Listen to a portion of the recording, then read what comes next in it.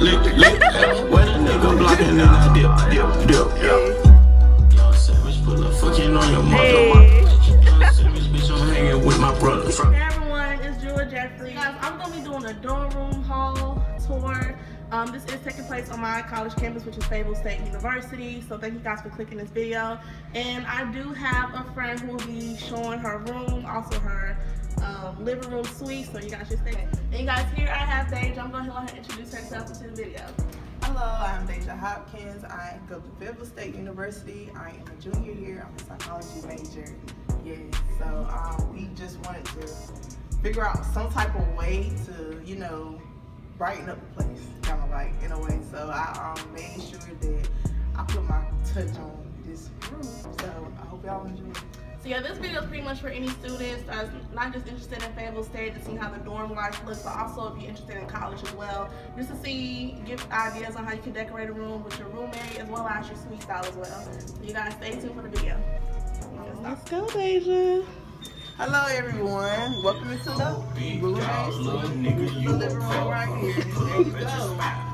Here's how we decided to do this. We basically took different parts of the movie theater, hung them around, and pretty much, You can keep the skinny bitch, cause I like a fat ass and thighs.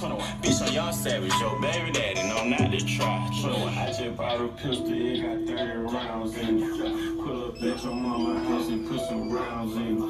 Let a nigga block and watch them niggas drown in it. So y'all say what's good? hey.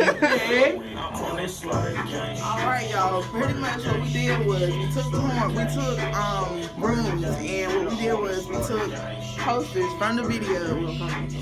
I'm feeling it. We took posters from the movie theater, and what we did was hung it around. We got the lights, and we just pretty much created this masterpiece.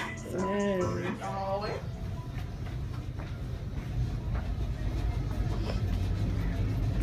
alright, so here's my room. Good job.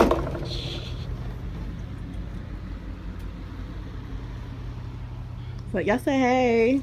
Hey.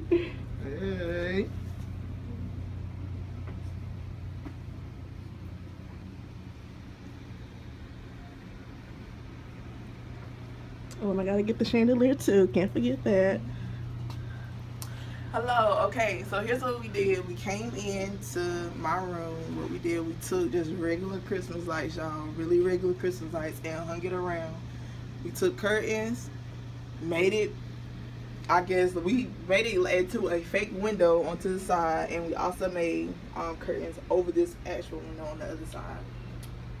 We took different lamps. We went to places like Hobby Lobby, and we found like different stuff to kind of put the room together to find your own style. Then we took, I guess, the different things, the different curtains as well, and we hung it from the roof, and it kind of formed our chandelier. So, yes. Also talk about what inspired you and your roommate to want to coordinate with each other within the room itself. Okay, what inspired me to actually do this, I came here, it was kind of like, I need something, because it was pretty much 4 walls. And I wanted something different. I didn't want to just stay where, you know, I was already away from home, and I didn't want to stay somewhere where it's just I wasn't comfortable.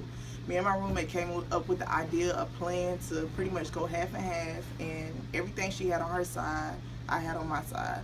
My mom, it kind of helped me. She was a big supporter for me. My parents, both of them, they also helped me with, you know, getting the arrangements correct. She found different deals, and that's how we put the room together. The advice that I would give them is basically when you first meet your roommate, just come in with the open mind, open heart. You got to be different. You got to be indifferent to changes. With different, well, actually, you also got to be open to differences. Just come in and actually get to know them for who they are, learn their likes and dislikes.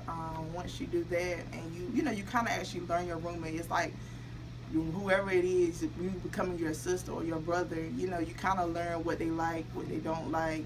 If you know, if anybody's kind of nervous about roommates or room with somebody, it's just to learn them as a person, and then, you know, just come in with an open heart, be nice, smile, and you should go far.